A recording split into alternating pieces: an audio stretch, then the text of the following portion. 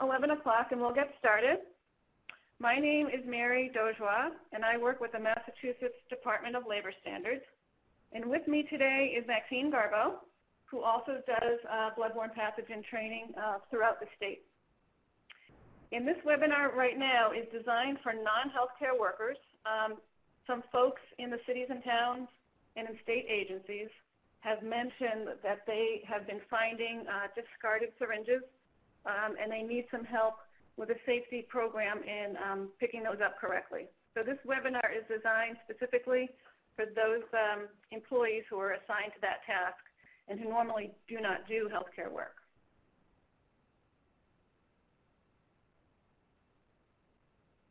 Okay, there's three main things that I'd like you to learn from this training. First is how to clean up discarded syringes. Second is to learn about the types of viruses that could be in a contaminated syringe. So we'll talk a little bit about HIV and hepatitis. And we're only going to talk briefly about it. If you are a healthcare worker and you work in a medical office, a hospital, or a dentist office, or you're an EMT, some of your training will be a little bit more extensive. This will be a brief overview for non-healthcare workers. And third, let's talk about worst case. If you do get a needle stick, let's plan ahead what we're going to do. Okay, and meanwhile, in this webinar, we do have a chat box, and you can type in any questions you might have, and Maxine is here to give you an answer in writing, or we might shout out that question to the group. All right, so let's talk about OSHA standards. And the first question you might have is, do I have to follow OSHA standards? And the answer is yes. So in Massachusetts, municipal, county, and state employees are covered by Mass General Law, Chapter 149, Section 6 and 6.5, which require employers to prevent work-related injury. If you work for a state agency, you may recall back in March, a new law went into effect which requires state agencies to follow OSHA regulations. And that OSHA regulation is the OSHA Bloodborne Pathogen Standard. It's got a tagline here. It's called 29 CFR 1910.1030. And so this training webinar here is designed to put you in compliance with that OSHA standard. Okay, so here's section 1. Let's talk about cleaning up syringes safely. Your workplace needs to have a few things up front. So up front, your department should have a written program, and in the handout section, I have it written in the handout section way over here on the right. I do have a sample program for you. Your workplace is going to need some tools to collect those syringes. You're going to need a sharps disposal container. You're going to need gloves for your workers. You're going to need to offer those workers the hepatitis B vaccine, and you're going to have to provide them with training. Okay, if the handout section doesn't work over here for the sample bloodborne pathogen program, we also have it posted on our website. Okay, who can be assigned to clean up discarded syringes? So it can be anyone who works in your department, but first, a few things have to be done. So the worker needs to be provided with the right tools, needs to be given a sharps disposal container, needs to be given gloves, needs to be offered the hepatitis B vaccine, and needs to be trained in bloodborne pathogens. So I will be talking about the Hep B vaccine halfway through the presentation.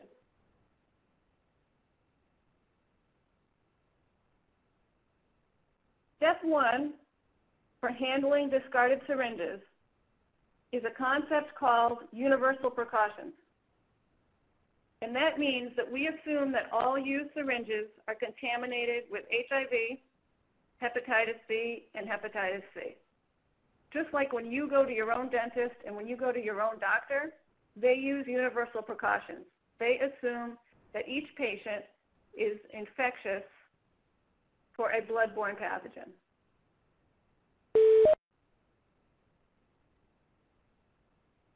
Step 2, we're going to wear a puncture-resistant glove. So the next 3 or 4 slides are going to talk about gloves and how to choose them and places to buy them.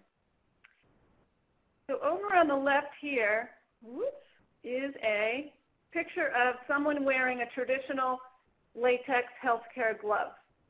And for our task of going out to cities and towns where we find discarded syringes, we are not going to wear this healthcare glove. And the reason why is because the healthcare glove is not puncture resistant. A needle tip can go right through that glove. We are also not expecting a lot of liquid blood contact. We're not expecting to get our hands wet with blood. So what we're going to do, instead of using the glove that we normally see at a doctor or dentist office, we're going to use a puncture-resistant glove. Something that, if perchance that needle tip does scratch against my hand, I will be wearing a thicker glove that has a chance to resist that glove. So let's talk about the types of puncture-resistant gloves. Whoops. Looks like I don't have that. I'll have that in a few, sorry.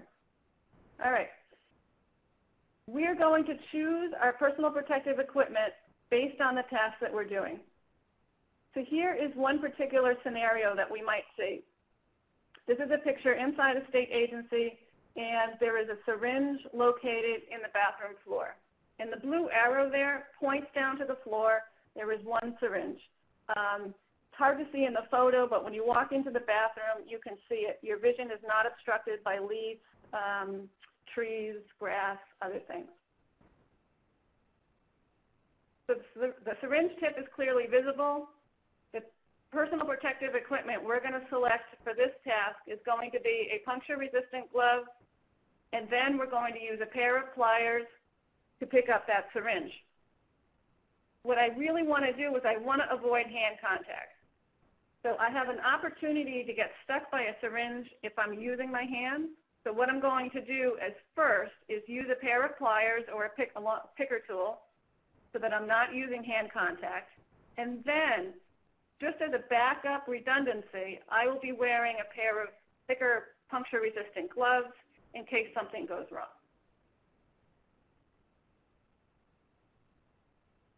Okay, we have another scenario here. This is a picture of a bus stop where we have some cigarette butts, we have some leaf litter, and then we have some syringe litter. This type of scenario is a little bit more complicated than the bathroom floor. So what we're also going to do first, we're going to avoid hand contact by using a pair of pliers or using a long-handled picker tool. And then we're going to use some puncture-resistant gloves. Okay? These gloves here are manufactured and actually go through a test system. So we've all heard of safety glasses that are shatterproof, and even windshield glass in your car. That gets a safety rating because it's actually put through a test where they shoot a projectile at the safety glass and see if it punctures or not. These gloves that get a puncture rating are tested in a very similar way. They take a nail tip and they put pounds of pressure on the nail tip to see if they can puncture through those gloves.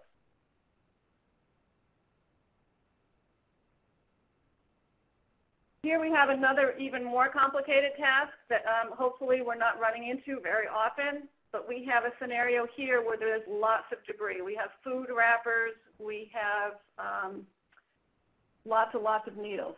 Okay, so here what we want to do in this situation is we're going to avoid hand contact again by using a picker tool. I'm going to protect my hands by using puncture-resistant gloves. But due to the amount of material that's on the floor here, I'm also going to protect my feet.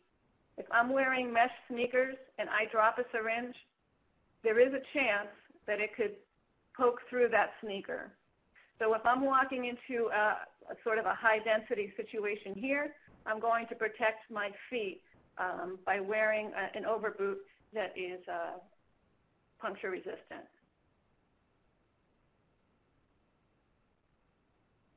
Now, let's talk a second now about where to find those gloves and how to buy them. And I talked for a second about the glove ratings. So for instance, you can go to your current vendor that you use right now to buy equipment. You might be buying equipment from Grainger or Fastenal or Fisher Scientific, anybody on the state vendor list. You can continue to use that vendor. But when you open up that vendor catalog, I'll give you some tips here on what you're looking for. So your glove is going to have two ratings. One, the first rating that you'll see in the catalog is a cut-resistant rating. And what they've done is they've tested that glove against something like an X-Acto knife, a sideways cutting motion. So someone who works in a deli or a butcher shop, someone who opens up these cardboard boxes, wants to be protected from a sideways cutting motion. And that will have a cut-resistant rating. The ratings are 1, 2, 3, 4, 5. 5 is the highest. Now, some vendors, they do that cut-resistant test, and then that's it. They sell the glove to you. They don't do the next test. The next test is the puncture-resistant test. They take a nail head, and they put pounds of pressure on it, and they try to puncture that glove. The ratings are 0, 1, 2, 3, and 4. 4 is the highest rating, which means that it took the most amount of force to puncture. So when you open up your catalog, the way the Grainger is set out, you have to look for cut resistance first, and then you look for the one that's puncture resistant. Gloves that are puncture resistant will also have a cut resistant rating because the Kevlar and the aramid fibers often can do both, and the manufacturer is paying for both of those tests. So what we're looking for on that scenario where we had the bus stop and there were a lot of syringes hidden in cigarette butts and hidden in the leaves, we are going to look for a glove with a puncture rating that is 4 or 5.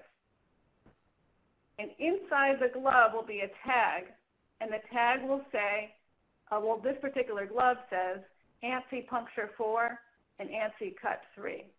So it means for a sideways motion, it has a level of 3, which is fine. That's for picking up scrap metal. And it has a puncture rating of 4 right on that tag. The glove on the right is made from a different manufacturer, but has also gone through a puncture test. Inside, well, the label actually here on the outside tells us what the puncture rating is. Now, when I first got these gloves, because they sent me a sample, it's got this really nice orange coating on the outside, and I thought that was the puncture-resistant feature or fabric.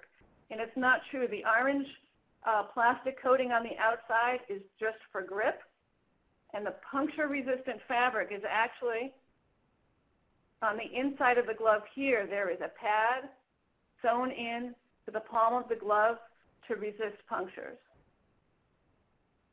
So there's different types of gloves available that will do the job for us. Okay, step 3 is we need to have a sharps container. And we're going to put the sharps disposal container right on the ground near the discarded syringe. We're going to open up the lid before we pick up the syringe. And we're going to make sure that we put that sharps container right on the ground. I don't want to hold the sharps container in my left hand, have a syringe in my right hand, and go to put it into the sharps container. That's an opportunity for me to get stuck. All right, so here we have a photo of 2 workers in a cemetery who are looking for discarded syringes. You'll notice that they are both wearing gloves. You'll notice that they have a long-handled picker tool, okay? And you'll notice that they have a sharps container. The fellow on the right has actually found a syringe. He has put the sharps container on the ground. He's opened the lid. He's using the picker tool to pick up the syringe, and then it will go right into the container. The syringe will never touch his hand. And so here's those steps.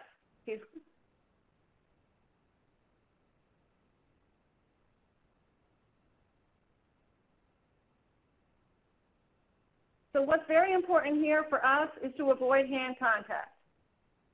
We want to pick up that syringe using a tool. And there's also some other features. We put the syringe immediately into the sharps container, the same way that we found the sharps. So sometimes you might find a syringe that has a cap on it. Like over here, there's a syringe that has a cap on it. You're going to pick that up with your pair of pliers or your picker tool. You're going to put it right into the sharps container. We will not remove the cap. Over here on this side is a syringe that is missing a cap. That is okay. You're going to pick it up with your pair of pliers or your picker tool. You're going to put it right into the sharps container. You are not going to put the cap onto a syringe that's missing it, because that's just it's an unnecessary step, and it's an opportunity for you to get stuck with the needle.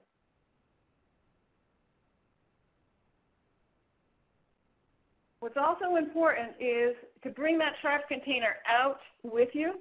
Bring it to the bathroom with you. Bring it to the cemetery with you. Bring it to the bus station with you. We don't want to pick up a syringe and walk back to your truck where the sharps container is. Bring the container with you to the location where the needle was found. And last, we're never going to hand a syringe to another person.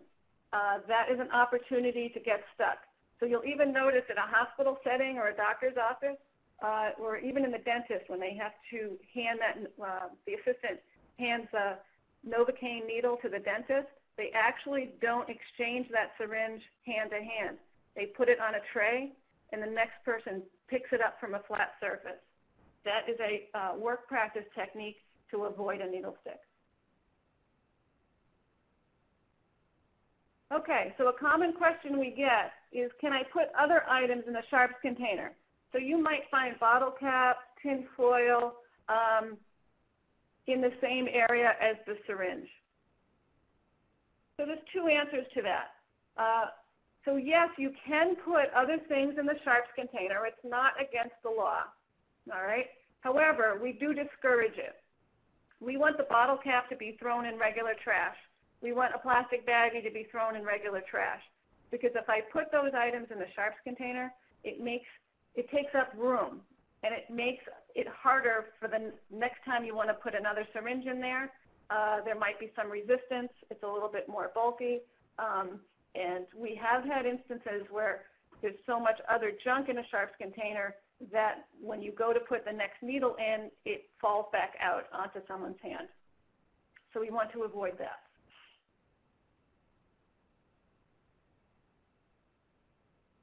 All right, so what works for many cities and towns and state agencies is to have a pickup kit. And what you'll have in your caddy is you'll have the pliers, you'll have the gloves, you'll have the sharps container, and you'll have some hand sanitizer. And if someone reports a needle, you've got your kit that's ready to go.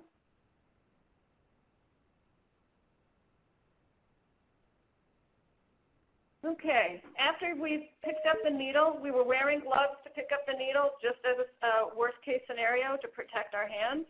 But the OSHA regulation does require us to wash our hands after removing gloves. Now, if I'm out in the field, if I'm near a sink, great, I'm going to use soap and water. That is the best first choice. But if I'm out in the field, I was out in my pickup truck, it is completely acceptable to use hand sanitizer. All right, so we have our first quiz. Workers who clean up discarded syringes should do which of the following? And here are our options. Assume all syringes are contaminated, avoid hand contact with the syringe, dispose immediately into a sharps disposal container.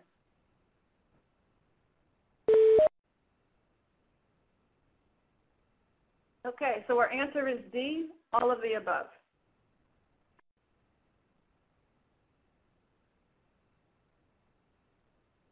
So let's talk about types of sharps containers.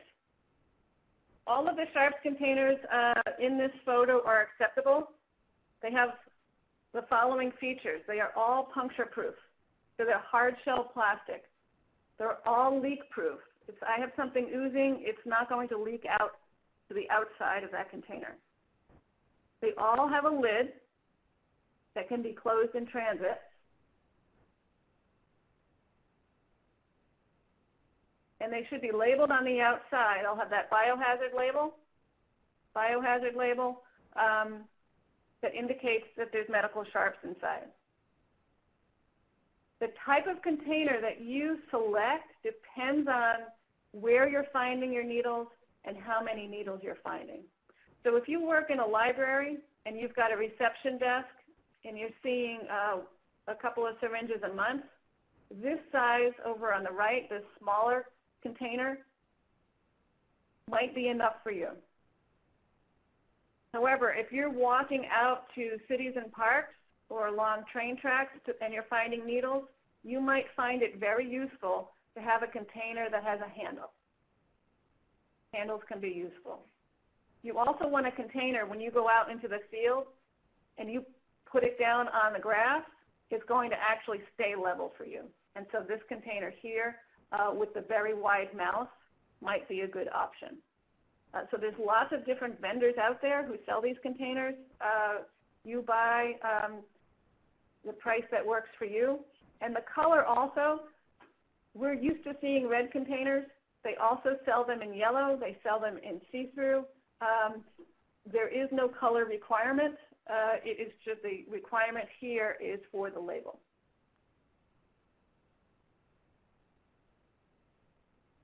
Any question on sharps containers, you can type that in and we'll try to answer it for you.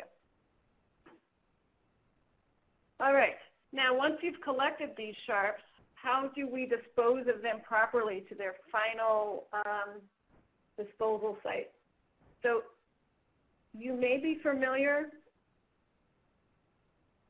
with a state law that says for household medical sharps, a law went into effect in 2008.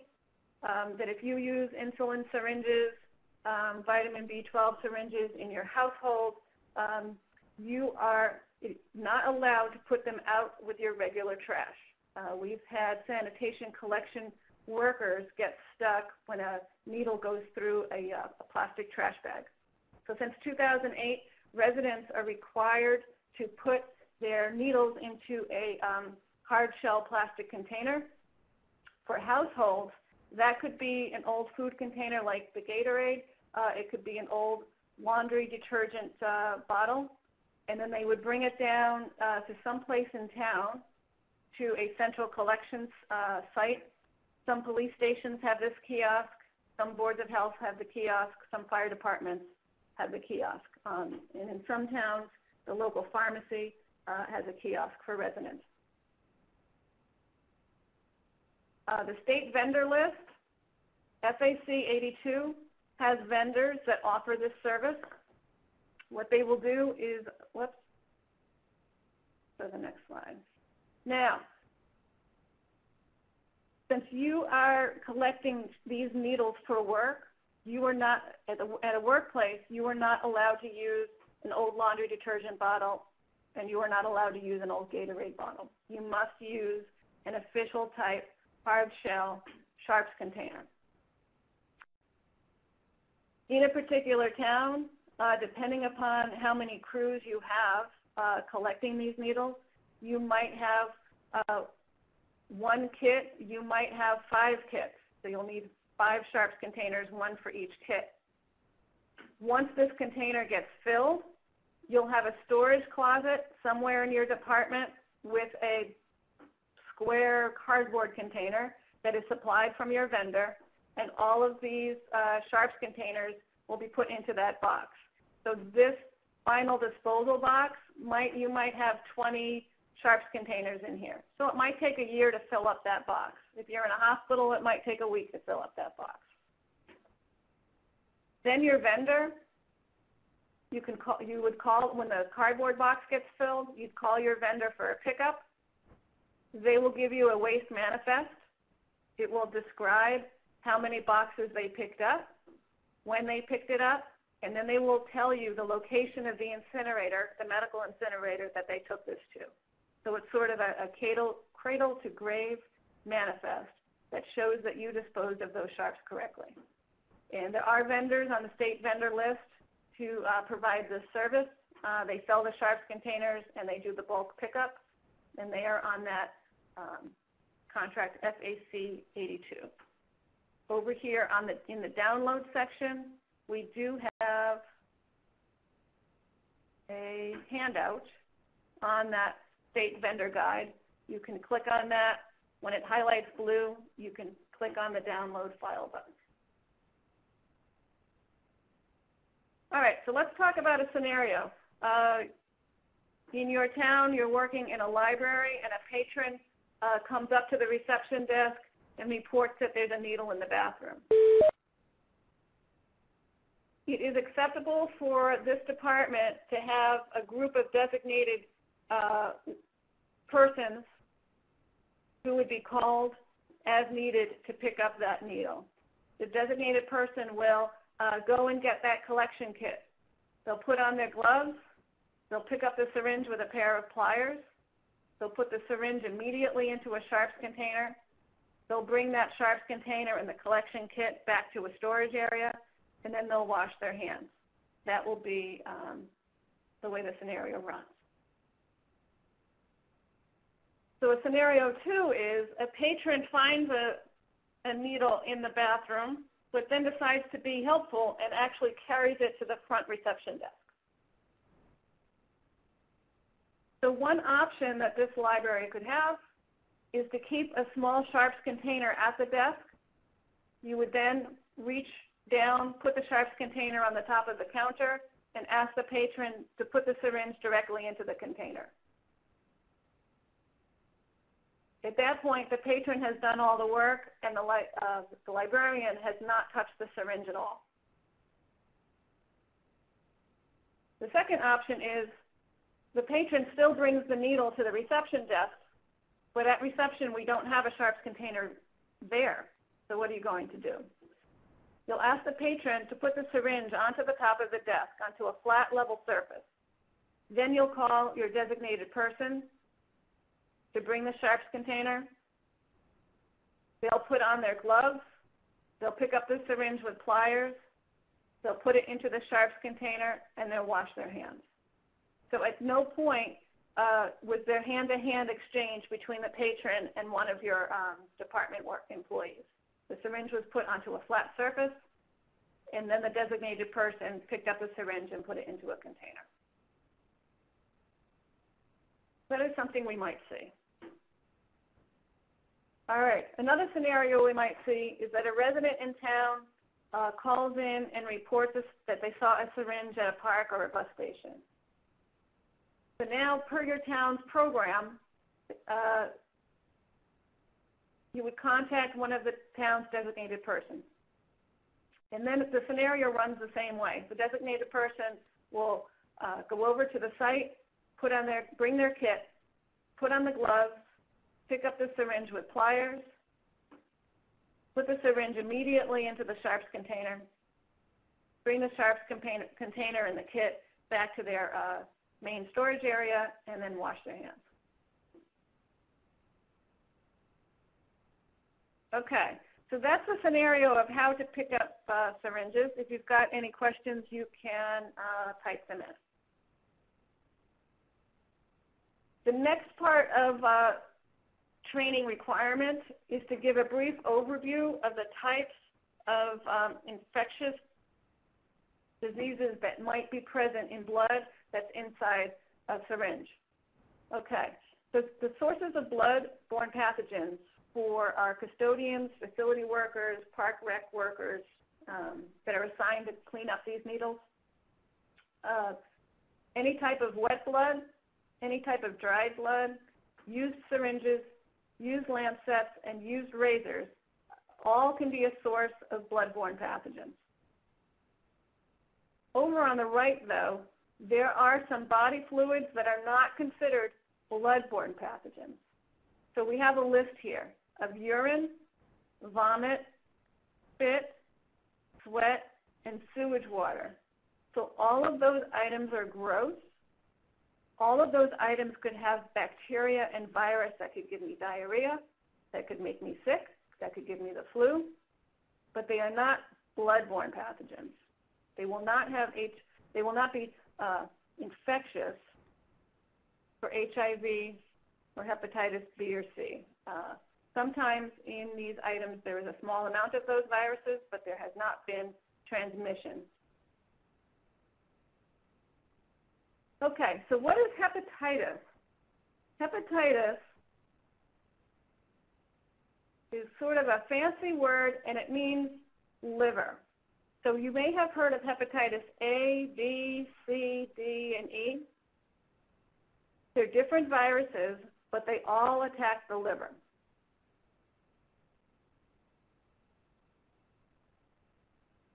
The illness can cause a short-term illness, sort of like the flu. And for some people, not all, it can become a chronic illness.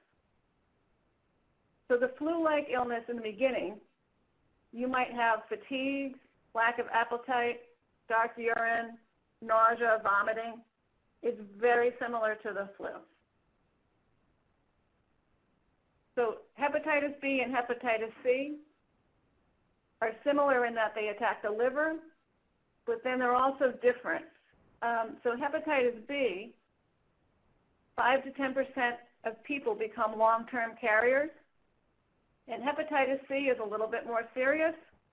55 to 85% become long-term carriers. A long-term carrier means that after you have that initial flu-like illness, you feel like your body goes back to normal. You don't have any symptoms anymore, but you are a background carrier that can be contagious to other people. It is still affecting your liver through some inflammation, and after 20 to 30 years, you might have a more serious liver illness and symptoms develop.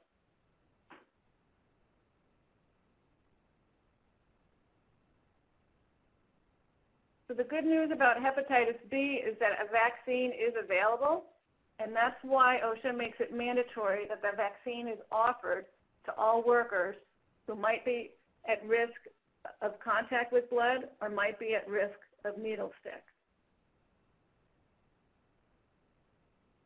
The hepatitis B vaccine has been out for a long time, more than 20 years, and even now to get into grade school, elementary school, most kids have to be vaccinated with hepatitis B.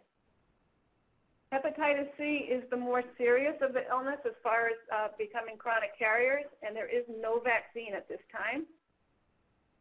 However, we have some exciting news in 2012 that there's new medicine available now to treat hepatitis C. However, it is very expensive. It's effective, it's working, but it's an expensive drug. So what we want to do is avoid those needle sticks.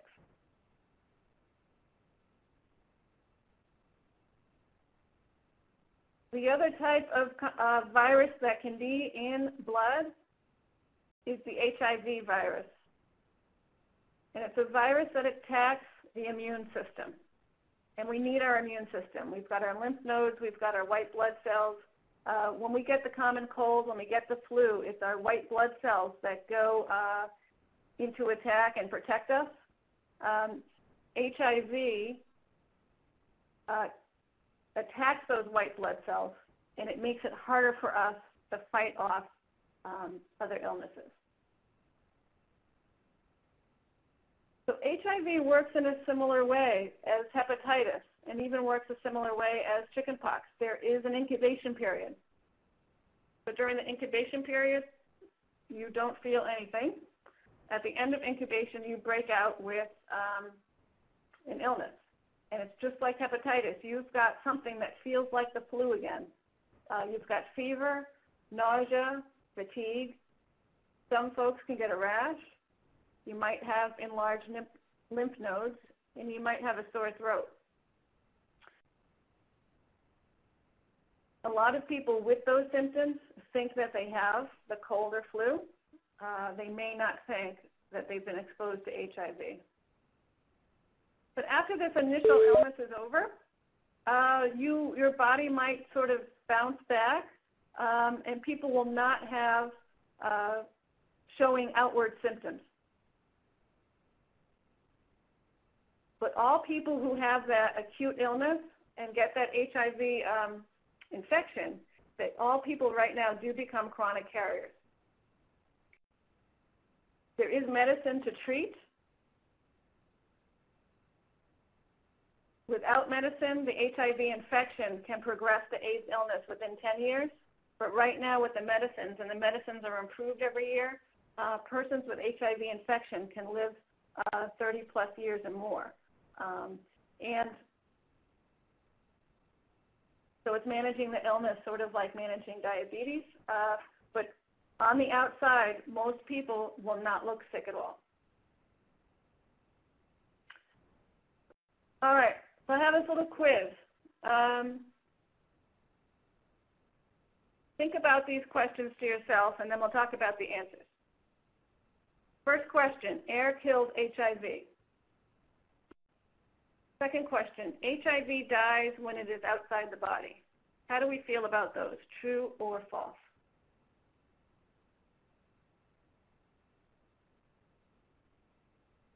So let's talk about the answers. Air kills HIV, that is false. Air kills hepatitis, that is false. So if I have someone with a bloody nose and they get blood on a sink or a tabletop, air does not kill the viruses in that blood. We do need a disinfectant to clean up the blood spill from that bloody nose. The next question was, HIV dies when it is outside the body. So that is false. And I have a picture of a blood donation packet there that gets stuck into a fridge and waits for when someone needs that blood donation. Those viruses can still be viable when they are outside the body, and the viruses can still be viable when they are below body temperature. So why do I have this quiz? It's just to remind you that if you do have a liquid blood spill, that you do need a registered disinfectant to clean that up. And also just to remind you that if you're handling that syringe and it's been out, the blood in that syringe can still be viable for illnesses. Okay, step 3 is what to do if we get a needle stick. First, before the needle stick ever happens, workers who are assigned to clean up these syringes must be offered the hepatitis B vaccine. If you've already had the vaccine in the past, you may decline that vaccine. And your answer is, I've already had the vaccine, I don't want to get it again. That is perfectly fine, and we actually, if you've already had it once, you're done, you do not need to get it again. The CDC does not recommend a booster for hepatitis B at this time.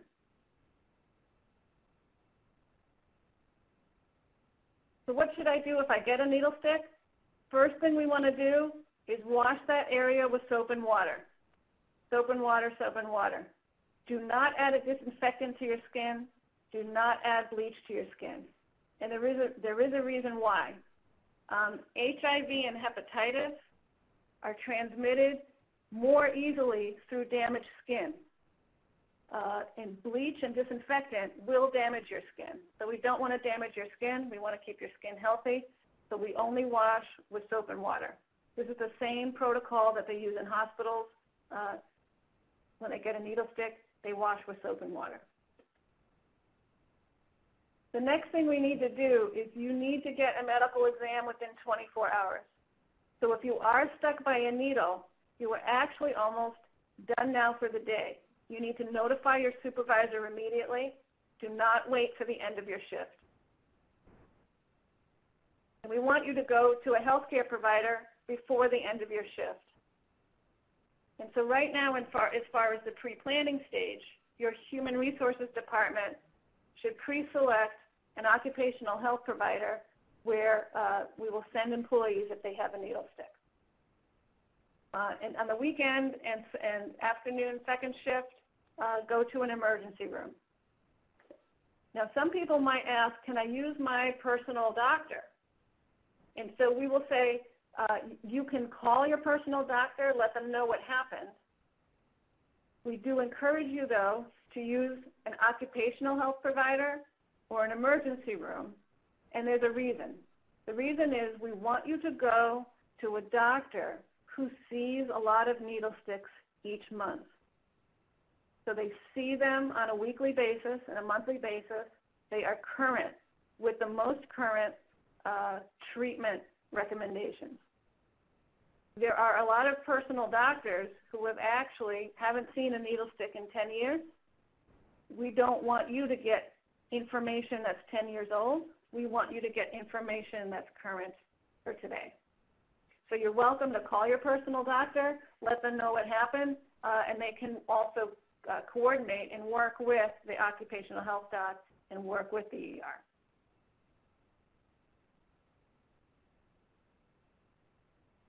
Something to know is that medical exam is confidential. So if I get a needle stick and I get tested for HIV and hepatitis as a background, that information is not shared with my boss. It is not shared with my employer. Now, because the needle stick happened during work time, my work might get a bill from the ER. Here is the $45 bill for my hepatitis test, but there are no results revealed, only to me. A common question we get is, should I bring the syringe to the doctor? And the answer is no. There's not enough blood inside to actually run those tests for HIV or hepatitis. So bringing the syringe is not requested at this time. A lot of people in the back of their mind are going to have a primary question. And their main question is, after a needle stick, am I going to catch HIV or hepatitis? And the answer depends on three things. How much virus was in the blood to begin with? If there was no virus in the blood, then you cannot catch the virus. The second thing it depends on is the type of needle that was involved. So a lancet or a scalpel that causes this scratch over on the left will be at lower risk. It's not a deep puncture. But over here on the right, getting a deep puncture with a syringe-type needle that had blood on it would be at a higher risk.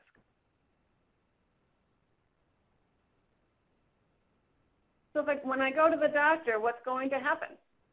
So the healthcare provider is going to make an assessment. So they will ask you questions about the types of Sharps device that was involved. They'll ask you about the type of puncture, and then they'll make a recommendation. They might recommend medicine, but not always. They might ask to take baseline blood tests, and they might ask you to return in a few months for follow-up.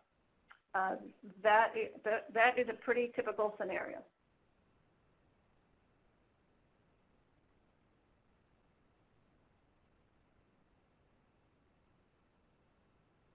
If they do recommend medicine, it has a name called post-exposure prophylaxis. Years ago, the drugs were slightly different. So since 2012, in the past 3 years, the recipe for those drugs has changed, and there are less side effects. So after a needle stick, when an EMT got a needle stick in the past, and they took these medicines, sometimes they would report that they were nauseous, dizzy, and weren't feeling so well from the side effects. There are less side effects now, And so hopefully that is good news. So a common question we also get is, okay, someone found a syringe on the bathroom floor, they picked it up and they brought it to the reception desk. Do I need to go to the doctor if I touch the syringe with my bare hands? And the answer is no. You only need to go to the doctor if you actually had a puncture, okay? So this webinar is really dealing with needle sticks. So if you had a puncture from a needle stick, an EMT would only go to the doctor if they had a needle stick or if they had a splash to their eyes, nose, or mouth with someone's blood or body fluids. What you should do after touching a syringe with your bare hands is wash your hands.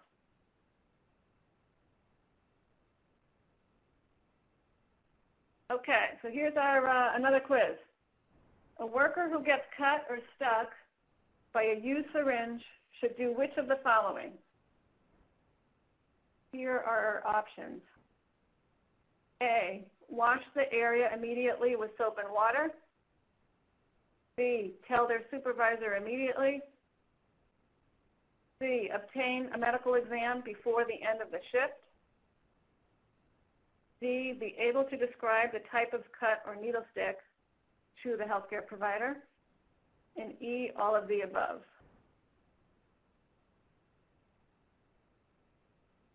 Okay, so our answer is E, all of the above. If you have any questions on that answer, you can type in your questions. Okay, for managers in the room who are going to have workers assigned to needle pickup, there's a few things your department needs to have in place. One is a written program. Two is the gloves must be available. Three, you must have the tools like pliers, pickers, and sharps containers. We need to offer the Hep C vaccine. We need to pre-plan where we're going to send our workers if there's a needle stick. And we have to provide the training on bloodborne pathogens. And this webinar qualifies for that. Over in the right-hand side here in the download file section, we do have a copy of today's webinar. We have a sample written program. If you read that program, fill in the blanks, do everything that it says you should do in that program, you will have a program that complies with the OSHA requirements.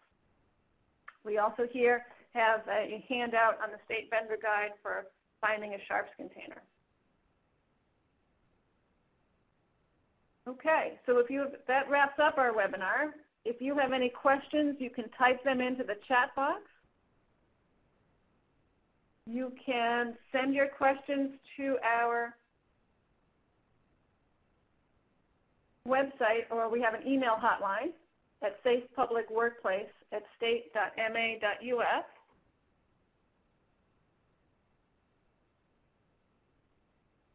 And we also have a phone number. This is our main line, 508-616-0461. And you can ask to speak to someone on the public sector program.